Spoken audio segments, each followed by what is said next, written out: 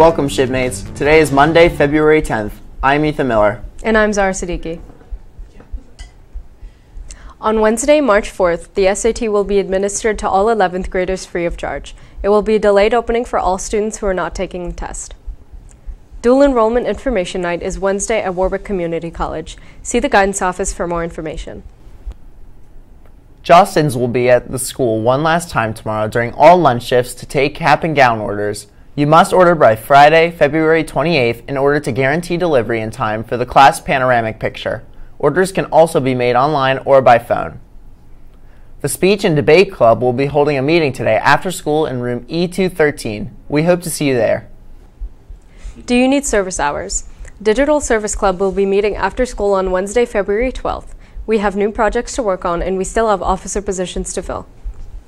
The junior class wants to thank everyone who came out to help and support Rock and Roll Revival this weekend. We hope to see you Thursday or over the weekend for the final shows. Show your love and appreciation to one or many by sending them a Valentine candygram. During all lunch shifts for just $1, send that special someone a quick Valentine message. Valentines will be delivered on Friday, February 14th. Welcome to Clippers Choose Love Week. Today is Giving Monday and the first day of Clippers Choose Love Week.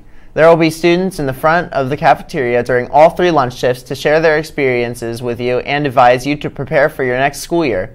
Don't miss out for this school advice workshop. Also, tomorrow is Unity Tuesday. Don't forget to wear orange color.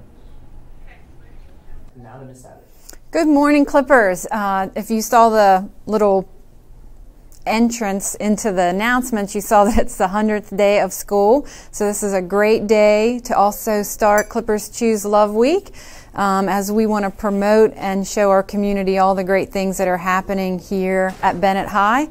Again, tomorrow is Unity Day, so everyone is to wear orange to show our unity and to promote kindness. I just appreciate all of you and thank you for the awesome job you did on Friday when we had a very unusual end to the day.